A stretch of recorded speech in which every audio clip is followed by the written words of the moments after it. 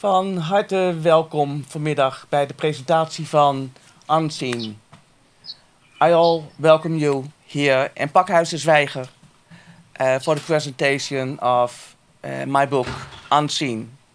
It's about Cambodia, as you know, and Cambodia is one of the countries that is maybe one of the poorest in the whole world. And I had a beautiful long-term project together with Van, and I met a lot of people. And today, Andrea van Pol, she will be here shortly and present us all to you at home. He will ask me questions so I can just answer and lean back. And well, I guess she's on her way. Welcome. Hello, Elly. Hi, welcome, Andrea. Welcome everybody to this special launch of the book Unseen. This is the book. That's the book. Can everybody hear me? Yep. So we're going to introduce the guest, of course, Elly Valk, the creator of this, the photographer, documentary project. For the rest, Bill Morse, your former project manager at the Mime Museum. Welcome, yes. Bill. Hello. Hello. So you live in Cambodia, don't you? I do. I live in Siem Reap. I live about 10 minutes from Angkor Wat. Okay. And what time is it now at your place? 7 p.m. or 6 p.m.? 6 p.m. All right. All right. Luke Hunt, he's here as well. You're a freelance correspondent, Asia. There I am, yes. And in Phnom Penh. So not that far, but we're on the same time zone. Yeah. It's 6:04. Yeah. So welcome. We're going to talk about the book, but first, Elly, you wanted to show us something, a little film introducing. I think is the sound all right? Sounds is it close right. enough? Okay. Yeah. So, Elly, you wanted to show us something about the bombing. Can you introduce the film, or are we going to look at?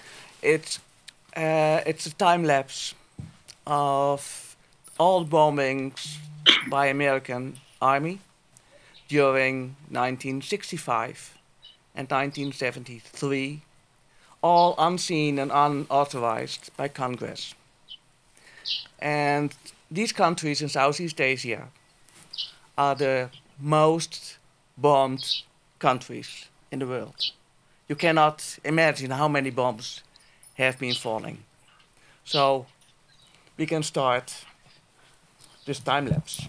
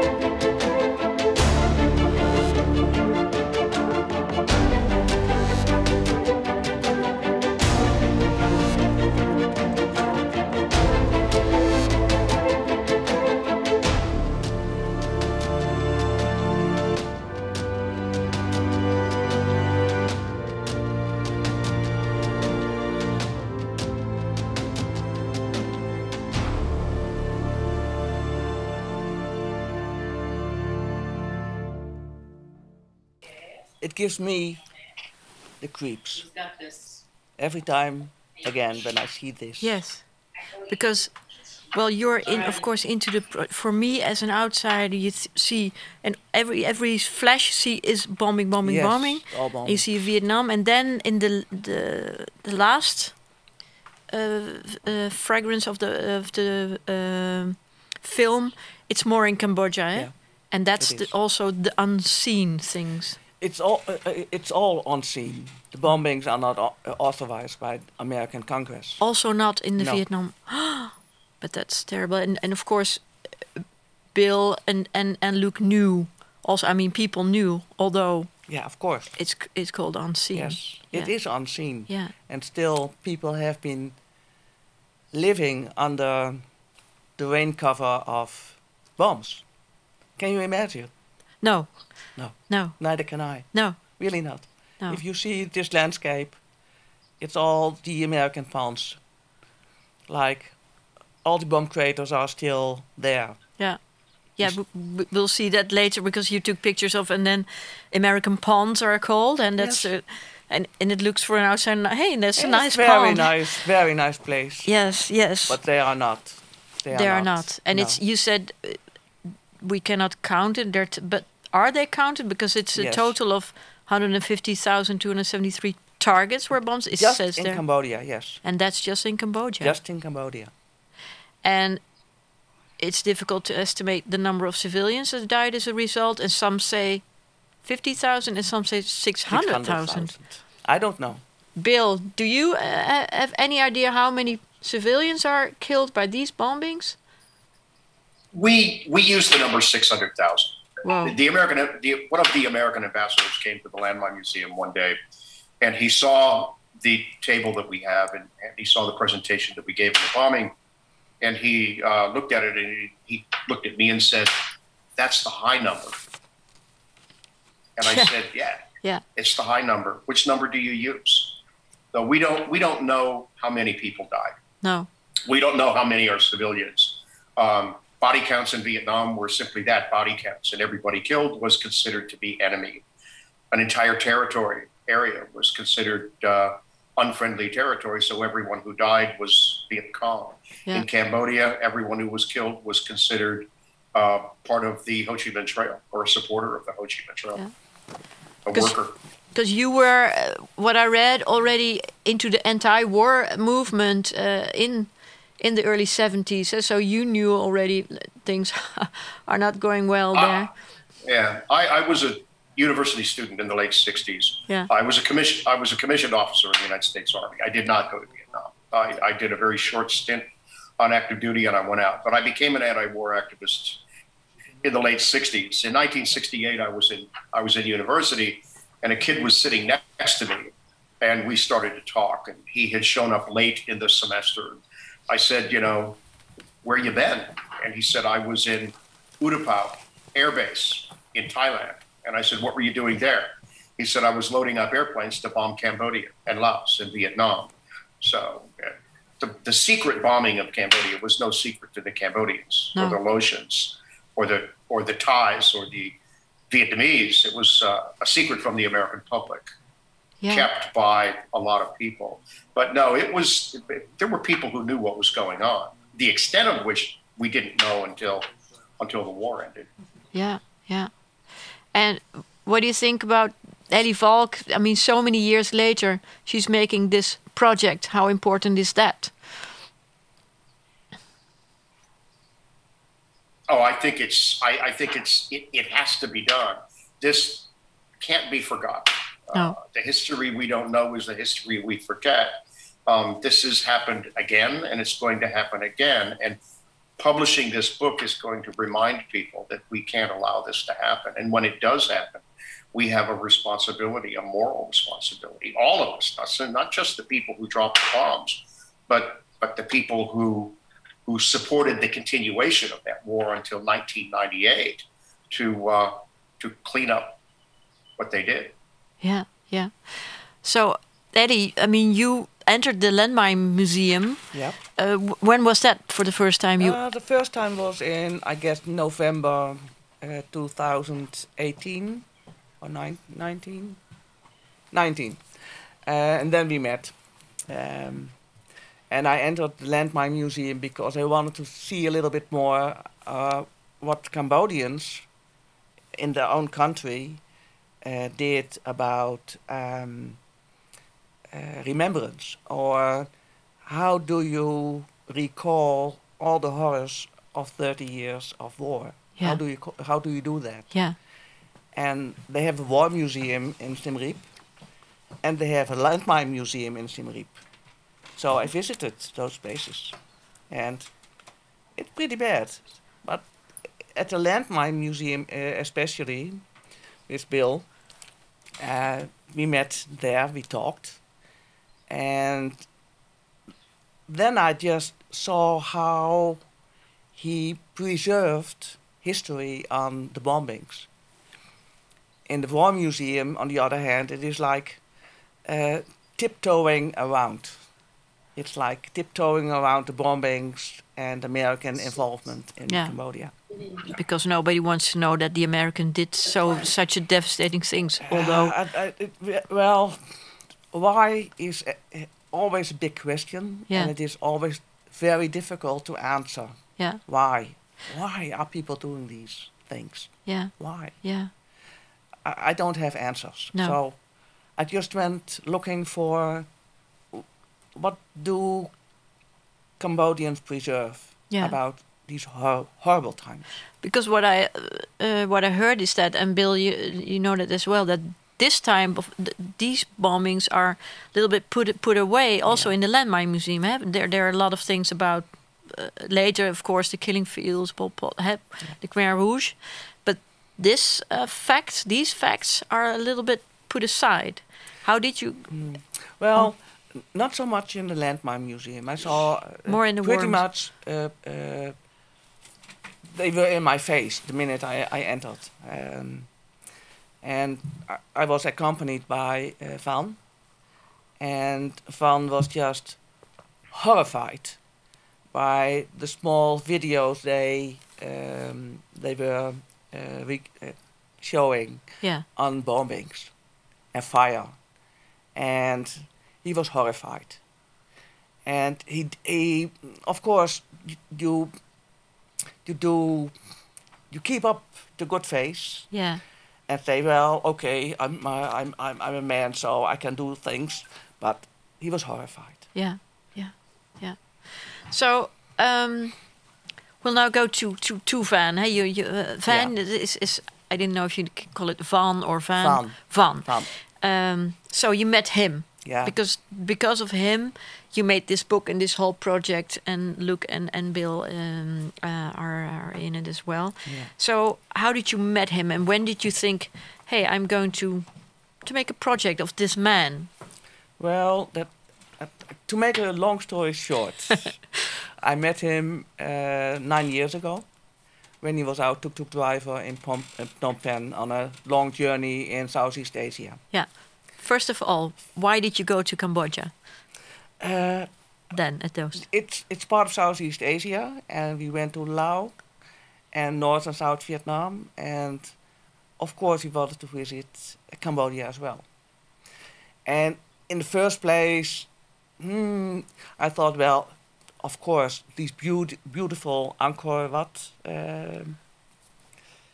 temples, they are amazing. The culture. Then it's Van who pulled me into all the violence of that country. I knew a little bit about Pol Pot. I knew about Vietnam War, but and then after the killing fields, we visited the killing fields. He was just sitting there and said, "Well, my family was bombed. 5 brothers and sisters were killed. Little kids were killed in the bombing." And I looked at him and said, "Huh? When was that?" Yeah. And he said, 1970. I was just born. And I just didn't know how to respond to that. No.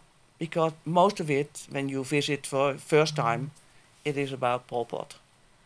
And that's a few years later, huh? And a few years later, Pol Pot a few years later, 1975. And I worked with Van on a project to uplift his business. Didn't work out the way we wanted to, but still, we tried. And then I wanted to do a photography project, just a light-hearted one, not too difficult, not too intense. So I went back to Cambodia and asked him if he would like to work with me on a book about his life. Yeah, Van- so he's the protagonist of a story. So Yeah. yeah, so that's what it started. A little bit like a tuk-tuk driver van, Yes. with of course a history, but And then we started to work, and he was very servitude. His servitude was great. He was showing me places. He took me to the market, took me to schools, whatever. And then he took me to the village where he was born. And I already had met his mom before, and his sisters. And then he took me to the village, and they expected me to make photos, but you cannot make photos. The minute you come in, you cannot make photos. I can't. no. I just have to see and wait and talk and know what people are doing. And so we walked around the village, and the next day we came back, and then I felt more at ease, and they felt more at ease. And this is fun. Let me introduce him. I see in his eyes a lot of grief. Yes, it is. It's a good picture. Of course, I think most of the time he probably is smiling. I don't know, but you captured this, huh? Or was this most of the time his expression? It's not most of the time. It's like when he is not in contact. Yeah. He's like this. He's just introvert. Yeah. And in himself. Yeah. And so you took this picture, of course, when you later on when you met and told the story, and then he told the story of his place where he was born, where the children were playing in the fields and they were bombed. Well, we were at the village with his mom and his sisters, his younger sister, and they went into the kitchen, and I followed them into the kitchen. This is Kunan, mother. And we chatted as women. It is just comforting to be in some kind of a company of women in a kitchen. I like to cook, so and I like to make photos, so they let me just do whatever I wanted to do. And did she speak English, or what language did you communicate? I speak English, and Van speaks English. So he was the translator. Yeah, he was. Yeah. So he followed me everywhere I went. Yeah. And then I left the kitchen, and she followed me. Kunan followed me. And then she talked to Van and said, well, come. And he followed her. And she sat down in her, what is it? I don't know how you call it in English. It's hangmat. Jongens, hangmat. Oh ja. Hammock. Hangmat? Hangmat. Bill, how hammock. you call it? You know, a hammock. thing where you're hanging, where you're laying. Hammock. Oh yeah, hammock. hammock. Yes. Hammock. Yeah. Thank you, Bill. Thank you, Bill, for translating from Cambodia. So here she's sitting in a hammock. Oh yeah, that's And then she said, I want to talk. And she started to talk. Just started to talk. She looked at me with the camera. I made one picture of her and I said, well, that's a good one. And then she turned inside herself and she looked like this. She talked to her son. And they went back to that awful day, January 13, 1970. And she talked about how she lost 5 small children. And in just, one day, huh? In just, let's say, 2 of them were almost killed. Immediately, instantly. 2 died within a day, and the 5th one died 3 months later. All because of these bombings. And they knew immediately that there were U.S. bombings, or was it? Well, Could it also be? No, it's U.S. bombing. Okay. Yeah.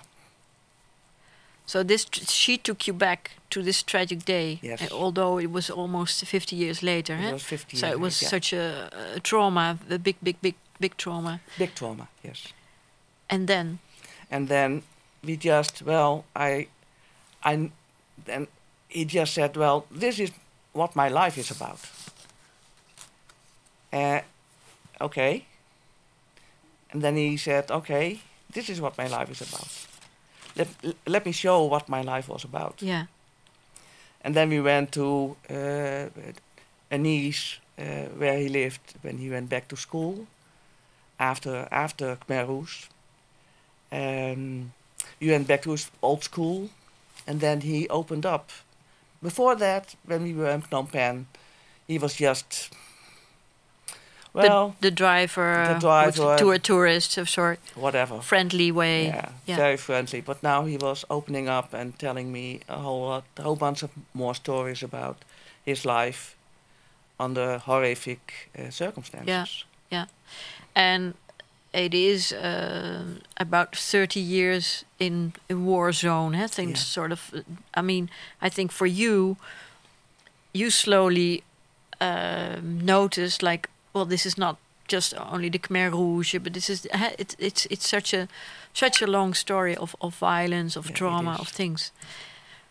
Was there a moment that you thought, how can I cope this in one book, or what was your idea? By the way, by the time Kunan told you the story, Van opened up. Well, I went home early. The first tour in Cambodia, I went home early because I thought, well, who am I that I can record a story like this in a photo book? Yeah. I don't know. No. I have no idea. No. I go home. And then I just talk to myself and the photos I made and said, well, this bombing should be the heart of the book. This is Van's story. And that should be the heart of the book. But how, in heaven's sake, can you make photos of something that happened 30 years ago? Yeah. 50 years ago?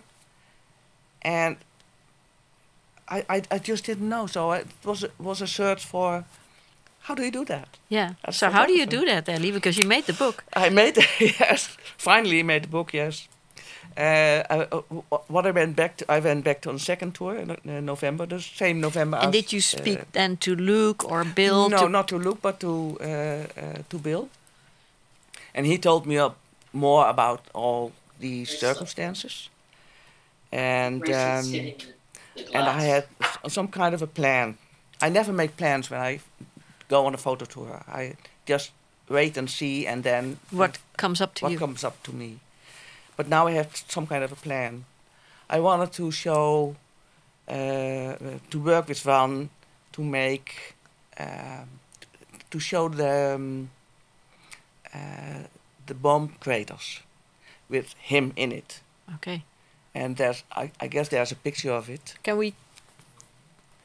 Yeah, that's it. It's still 2 meters, 3 meters deep.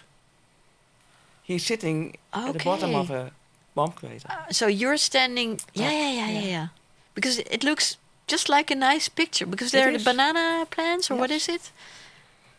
And this is a crater. This is a crater, yes. Their yard is full of craters. Yeah. Still is full. So this could be the crater where his siblings are killed. Probably. One of them. Oh, and how did he respond? Because was it the first time you took him back to this? Well, earlier he took me back to show this, but now I just pushed him to make photos of him down there, and that he was hesitant. He was just like, "Oops, do I need to go down?" Yeah. That's. And why did you want him to be there? Because it is like for a documentary photographer. Yeah, you also then direct things, huh? I do a little bit of directing, yes. And my kids call me a control freak. So anyhow, I wanted him down there because I wanted to show his response to it. What does it do to you when you go down there? Then you go back in time, and you have not seen the horrific thing. No, because in your unseen is also, he was a baby. He so was a baby. He was there physically, but he couldn't remember. He couldn't remember. He had. He's still in shock when you hear bombings or you see a documentary in television. And so it was in his body. It is in his body, but not in his memory. But I just wanted to see how he was responding, and would he do that? Yeah. And could we work on what his feelings were in a time afterwards? Yeah. So that's why I put him in the bomb crater. Yeah. Yeah. And the next picture was, is it black and white? I mean, did you? Yeah, in the book you have the whole section is on the bombings in January 1970 is in black and white. Yeah. And because I think it is like black and white, and it when you look at green banana trees, Yeah. it looks nice and friendly. Yeah. And you can look at it, oh wow, nice. Yeah. And But just imagine that the kids saw planes flying over. yeah, it's not an innocent landscape No, then. it's not an innocent No. landscape. Not So at all. this you took in black and white to bring back that time. Yes. I just want to ask Luke, because you're a journalist, huh? You're a freelance. Yes. This story that Elly is telling, huh, through one family or one person, this story. I can imagine that you, as a journalist, also told these stories in a certain way about these bombings. Yes, but not always. I mean, there's been a lot of publications come out and books published and movies made about what happened here. Lots. But what I really liked about Elly's book is that it brings across that the suddenness of what happens to an individual in what's essentially a big geopolitical power play. And I thought that got borne home. I think that really came home quite strongly. And for someone like me, who's kind of, I've seen a few things, it was kind of nice to be, I mean that in a perverse way, but it was kind of nice to be reminded that, you know, the individual, the person, the Joe Schmuck who'd been ploughing his fields and the family had been ploughing those fields for 1,000 years. And, you know, yeah, they know how to fight. I mean, wars are not unique and they happen a lot. Mm-hmm. But it's sort of like be ploughing a field and all of a sudden there's an explosion on the ground. You don't hear the plane. You don't see the plane. You have no warning, but kaboom. Yeah. Something's gone off in the middle of your paddy field, and along that maybe went your daughter. You know, I mean, it's nice to be sort of taken down to that level. And given that this happened, you know, I mean, this happened, 2000, it happened, it's been a while. Yeah. And there's been a lot of other wars since. But it's been a while, but you see that the family is still traumatized, huh? How long that... Well, I mean, yeah, I mean, you've got second, third generation Cambodians now. There is an argument about PTSD being becoming a generational thing. I'm not convinced, but Cambodia, there are still issues. There's still a lot of landmines, which had nothing to do with the Americans, I might add. But the UXOs across the country, I mean, they've only got rid of about half. Yeah, I think. Yeah. Thereabouts that they encountered when UNTAC came in 1992. So there's still a lot to be kind of done out there, and it's, you know, the legacies. It's been an extraordinary legacy that the Indo-Chinese wars have kind of left with this country. Yeah, yeah. Elly, I mean, that's it. We'll talk to Bill as well, but still, the war is going on because there's so many. What Luke says, so many landmines are still there. Yeah. So you keep reminding, huh? You said in the book somewhere, so an innocent foot or something has steps on thing, and boom, and then it all comes back again. I mean, yes, it is. Then it all comes back. Yeah. Again. Yeah. So when I spoke to you, you said I was inspired by Auschwitz. Yeah. Can you tell me again that story? Why you wanted to make a book like this, which tells the story about the people and not about? Can you tell it? Yes. When we it is happening all the time. When you talk about war, you talk about bombings, and you talk about destruction, and you talk about the power structures that are engaged in a war. And of course, we have all listings of the people who died or got maimed or got murdered. All those memorials. But when I visited Auschwitz, I saw in these Birkenau fields all kinds of little reminders of people. Small reminders, like a small photo of a woman, a man, a child, with some stones on it, as a reminder of this person died. This person was a person with a history. Yeah. They have lived. They lived for years. They had families. They made love.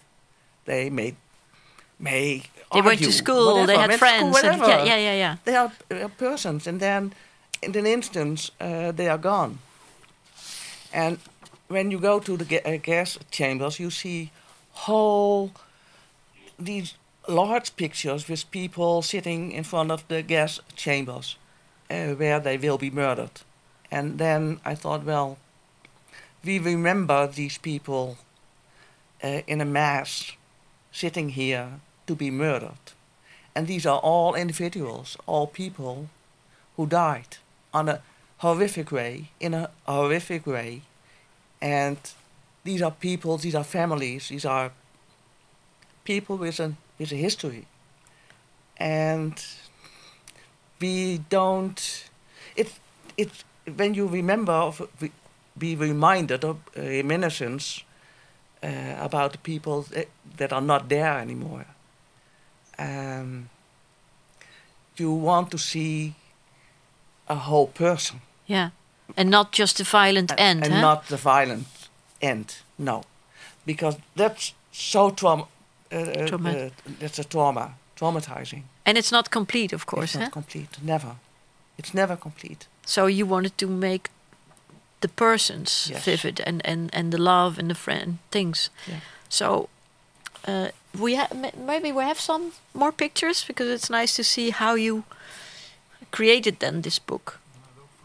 Because what you had a sort of this is a sort of ghost. Just a ghost picture. Yes, I want to make a ghost picture. And what do you mean by that? It is like he is seen and he is not seen at all. We see people and we don't see them. And they have lost 8 children and a grandchild in total. And they are just remembered in the way they died. And it is difficult to talk about them. Yeah. So you don't see them. No. But they are there. They are always there. In a ghost-like way. So it's like, I'm not here, but I see you. So you wanted the 8 siblings who died, you wanted to portray that in sort of in the nature around his body, but he's also incorporating that. That's beautiful. That's beautiful. Yes. Yeah. And also you had a first version. Yes. Because the book, now we are sitting here because of COVID, of course. Otherwise, you've been in Cambodia. Yeah. You had a first version, and you showed that in Cambodia to Van, and it made it a sort of, how you say that? It created. Yeah, it had an impact. Can you tell something about that? Because that was how long ago? It was in May 2020. I went back, and I have made a book. This book I put in a black box, and that's the way I want to present it to the ambassador of the United States. It's not possible now, so maybe some other day. But with this book, let me see. It is still called Van's Story, and it's just about the bombing, not about the rest of the wars they lived in. And I said to him, well, when I want to publish this book, a book like this, I need the other family members to agree that I do so. Yeah. So we went with the book to his older brother, the eldest one in the family, Yeah. Thorn. The man is 70, he's from 1950. And then they were just a little bit awkward towards one another. He didn't know, what a white lady, what is she doing here with my wife's business? What's this Dutch lady here doing with our family, huh? Not so much, just what this one with a white lady. Oh, he wants to show off. Oh, okay, That's like. And then he showed him the book, that first version of it. And then Thorn became very emotional. And I'm not used to seeing a Cambodian man be so emotional. Show their emotions. Show their emotions. And then he said, well, in Khmer, he just talked to me, and in Khmer I didn't understand the word, but understood. You know, they were so small. The bombs were raining down on them. Because he was all there. The fire. Huh? He was 8 kilometers away. And at that minute, I thought, well, they looked at each other, and Van just said, I didn't know. I didn't know what you tell me. I know my brothers and sisters were killed, but I don't know your side of the story. Uh-huh. So I took them to lunch, and they talked, and they talked, and they talked. Yeah. And he translated it a little bit, and little bits and pieces. But it was so intense. Yeah. So it opened up. Yeah, it opened up because of you, a stranger from outside who maybe has a sort of fresh curiosity and empathy to make a story, and they open up. But then it had more. You had more family members, and you organized a sort of a mourning or a sort of funeral. How did that go? His older sister in the village called him and said, "Well, you talked to my brother, to Thorn. I want to talk as well. I want to show." Yeah. So we went back to the village, and then we talked, and she showed us. And there's a picture as well, I guess. Yeah, here we're showing it. It's a daughter of... These are grandchildren, probably from... Yeah. Yeah, this is Van and one of the grandchildren. Yeah. And they talked, and she showed me her wound still of the burning. The older sister. The older sister. Because she was there. Yeah. She was there. She was 8 years old. Gosh, yeah. And, well, and they drew in more people from the village, more family members. And then I don't understand anything anymore because they just talk Khmer. Yeah. And I walk around with the camera and say, well, okay, you talk. That's the left one on the left is Rai, and that's so that's the sister. Yeah. Yeah. Rai And the mother, of course. Yeah. Yeah. Yes. So you created something, huh? Something came up. Yes. Can also be difficult. I mean, you as a Dutch photographer or documentary photographer, hey, you open wounds. Maybe they want to close it. So how do they now? I mean, you created also a sort of mourning, huh? Or a sort of. Yes. Can you tell me something about it? Yeah, I can. I just decided at that moment that the book should be more about the family living in a war zone for 30 years. Yeah. Finally, the book like this, second edition, and I just wanted to thank the family for their openness. Yes. They opened up to me. Yes. They were inviting. They were nice. I ate at their table. I was served their food. So I wanted to do something back. And then I asked, well, would you like to have some kind of a plaquette with the names of all the children who died? Yeah. And then they said, yes, we want to. This is it, huh? And this is it. We made it. All the names are on it. It's very, very impressive. It is. And mother, who lost so many children, how did she react with this plaquette, and what happened? She is like, she's kind of a little bit opening up, a little bit. She's still hiding in herself, like, and you're not always sure what she's looking at. Is she looking for all the children in the yard, or just the children who are there? And here's the same. She is just like, oh, yeah, yeah. And she cannot read, so he has to point the names. Yeah, yes. yeah. I just wanted to go back to Bill, because you wanted to also to present this book, I think, in the Landmine Museum. Didn't you want to do that, or in the War Museum? It would be nice to do it over or there. have an exhibition there, huh? So that was the plan, wasn't it? The plan was to have a very small exhibition in the Landmine Museum. Yeah. Just a few photos. Yeah. And in the Peace Museum, because Bill pushed me towards the Peace Museum and said, you have to go there. Yeah. I showed them your book, and you what's have the to Peace go Museum like then? The Peace Museum is about how can you can Bill. So what's the Peace Museum? Sorry, I don't know. I have not been to the Peace Museum yet. So. But you pushed Elly to go there. I did. I know the people who started it, and I know the whole idea of the Peace Museum is to remember what happened and carry it forward and make sure that it doesn't happen again. We've had a lot of tumultuous stuff going on at the Landmine Museum for the last 2 years, and then with COVID coming last year, it pretty much shut everything down.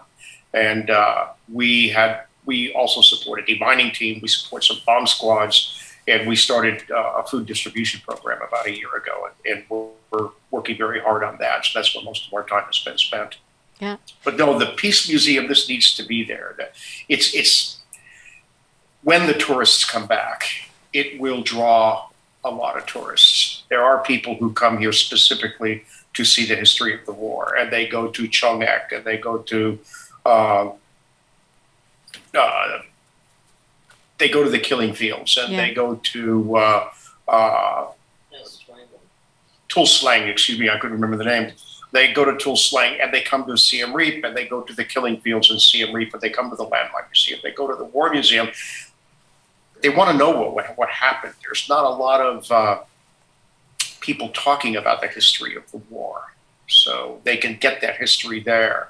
And then the Peace Museum and the Landmine Museum can remind them that this problem is a continuing one in Cambodia, and it's only going to be solved when we all get together and decide to clean up what's left. That's what you're saying, eh? It's still going on, and it's only going to be solved to have everyone, in action to clean up the landmines, to also the recognition of all the mines who live there and what has happened. It's everyone's responsibility. Yeah. Elly wanted to, present the book to the ambassador of United States. What do you think, Bill? Will he or she accept a book like this? I mean, if it's so much put away in history, like what has happened there? What do you think? I think it could be presented to the embassy. I think there's very little chance that the ambassador would make himself available to accept this. Because this is a part of American history that we don't want to talk about that. We want to talk about how we're helping to clean it up and to make the world better. But I don't think the American ambassador is going to make himself available to accept the book. No. I can try. Yeah. When I can get to Phnom Penh, when I can get out, when I can get a copy of the book. I do know the ambassador. I mean, Wow. most Americans over here, there's not that many Americans in Cambodia, so he does make himself available for meetings. So we've all met him. Yeah. And I know people who work for him, and I certainly can talk to them, but I don't think it's going to happen. Yeah. Because it's a bit of, when we talk to Dutch history, it is a bit of the momentum of like the Dutch king a few years ago said, has sort of sorry about Indonesian violent Dutch army against Indonesian population in their liberation struggle or war, and talking about the slavery history. So maybe it's a time that also the American. What do you think, Elly? I don't think so. No. Because now Biden is more. I don't think so. No. They don't want to. No. I go with Bill. So. Yeah. And Luke, what do you think?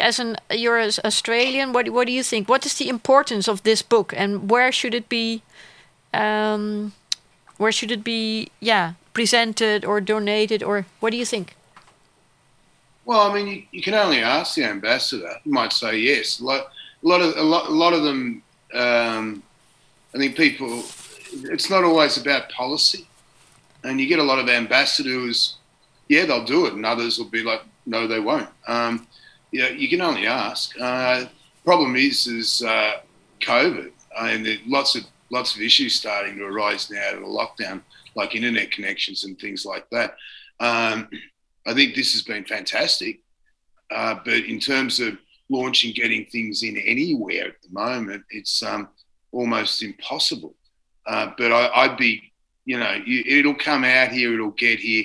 I'd be hitting the universities and places like NCM REAP, the Centre for Khmer Studies, making sure it gets into all those libraries. The photography's fantastic. Yeah. I mean, you could even go with the photography schools as well. I think it's an extremely good essay in terms of telling a story, what it's set out to do, and that's important. Elly's very good at what she does. So I'd be tackling that, but at the moment it's kind of, if you wanted a grand strategy on where to place a book and how to do it, good luck, If you pick anything up, tell me. Things are really difficult at the moment. Well, last time I visited was 2020, and then I connected to the documentary center of Cambodia, and they really wanted the book, and they offered to translate it into Khmer and make it available to libraries and schools. It's not going to happen now. No, we're not going over, and it will take some time. No, that's why we sit here. We sit here in Amsterdam. Yeah, it's too bad. You said it's too bad. It needs there. And on the other side, for me, as sort of that we know the Khmer Rouge, you know the killing fields. Like you said, it's also good for us to be shaken up. Like there's so much we don't know, and here's this Dutch woman who just tells a story through one person or through one family, which stands for a war zone which still goes on. Still goes on. Yes. Why did you want to make this book? I wanted to make this book because I think the book is set out as threat, like it's always war and violence, and the threat of losing loved ones. And there are a lot of dramas that keep us like this. Hold on and not talk. Close. We close up. But normal life has not so many attention. Like, I would love to know a little bit more about you and like talk about who you are, how love is doing this in our life. Yeah. How we grow and develop and connect and work together. And that's far more important than keeping an eye on the wars or the violence or what we can do.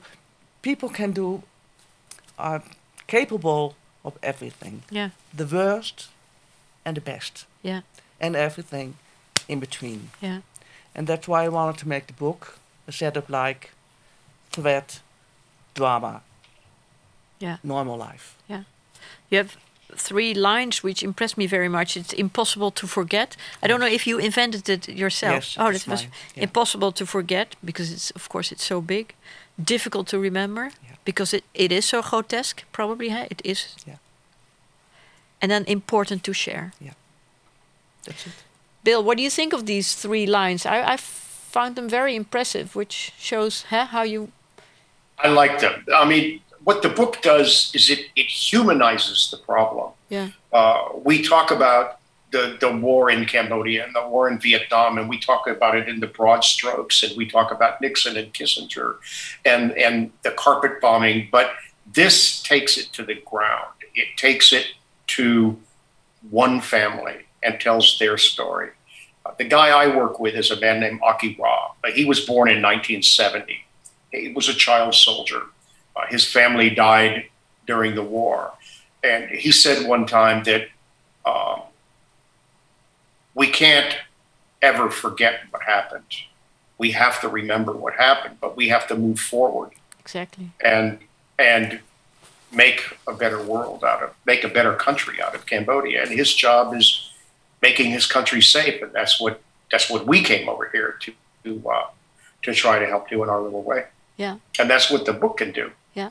The book can humanize this problem, and it can remind people that it wasn't, yes, it was 600,000 people, but this family was decimated, and they are still decimated today. And the war goes on and haunts people every single day. Yeah, yeah. Thank you, Bill. Just one final question. What is your motivation to work there and live there? I met this guy. I had a friend of mine who asked me for $100 to buy a mine detector for a guy he had met in Cambodia who was clearing landmines with a stick and a screwdriver. I was, as I said, I was in the American Army. I was a peace activist. I was active in politics in the United States. So my wife and I were intrigued by his story. So we got on a plane and came to Cambodia looking for him. It cost him $500 a month to run his program. He had the landmine museum. He had a bunch of kids who lived there. He was clearing landmines by himself. So we started a small charity to support his work. Eventually, I came over to help him get licensed and certified by the government. And 1 year led to 2 years, led to 3 years. And my wife and I have been here for 14 years now. So there was never a conscious decision that we were going to sell everything we have and move to Cambodia. But we found ourselves over here, and we looked at each other one day and said, you know, we're not going back. This is our life now. This is better than sitting around the golf course, you know. Very good. What do you want to say to Elly for this book launch, to finish this hour? I want to say thank you, and I want to encourage her to continue to push to get this book distributed. There are people, when the tourists come back to Cambodia, they'll buy this book. I have a friend who published a book on the history of Cambodia, and he brought it to Cambodia and he sold it in the hotels and the airports and stuff. And this book will sell. People are looking for stories. They're looking for the history of what happened recently, not just the Khmer Empire. And it will happen.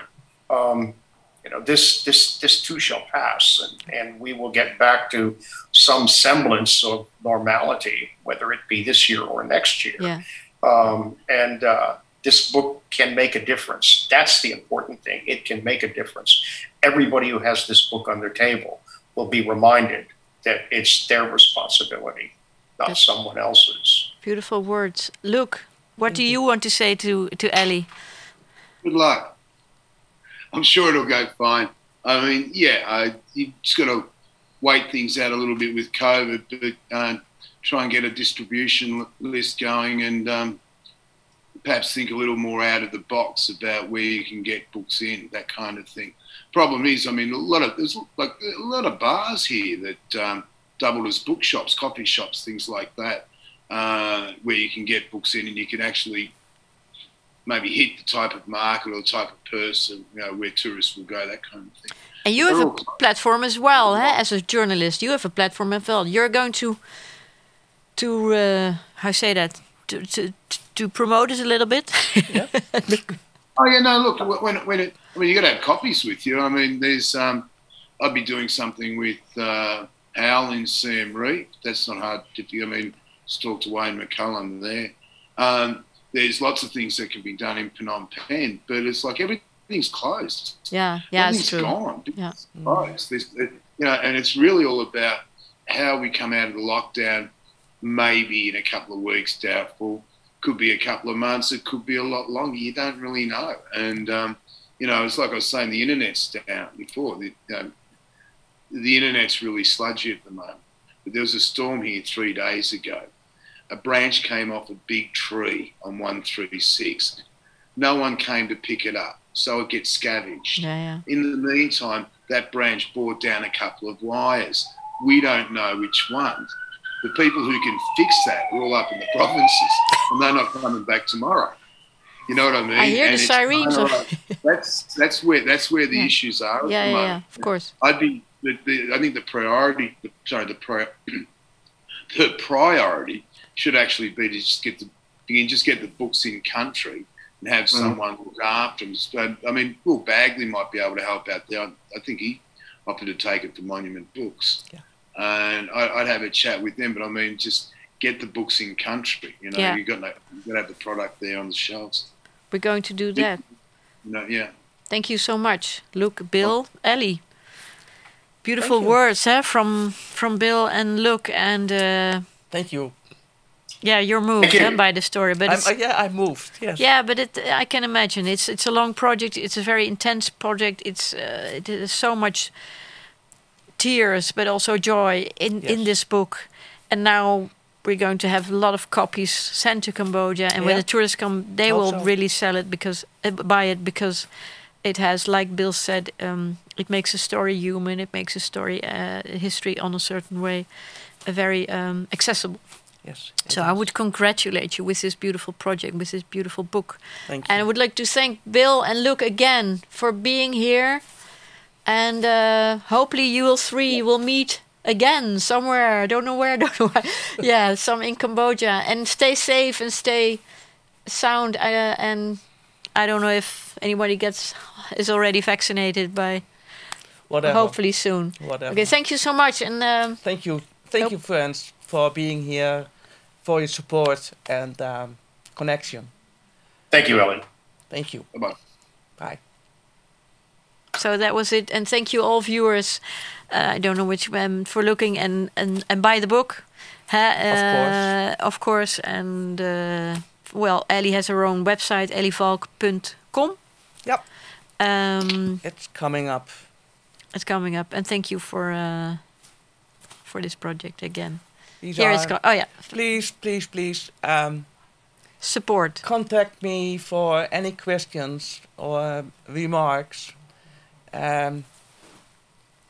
Here you can find my contact. Yeah, it's very easy to find. If you easy to find. Google Elly Valk, immediately you're on your website. Yeah. Good luck. Thank you very much. Bye. Goodbye. Bye-bye. Bye.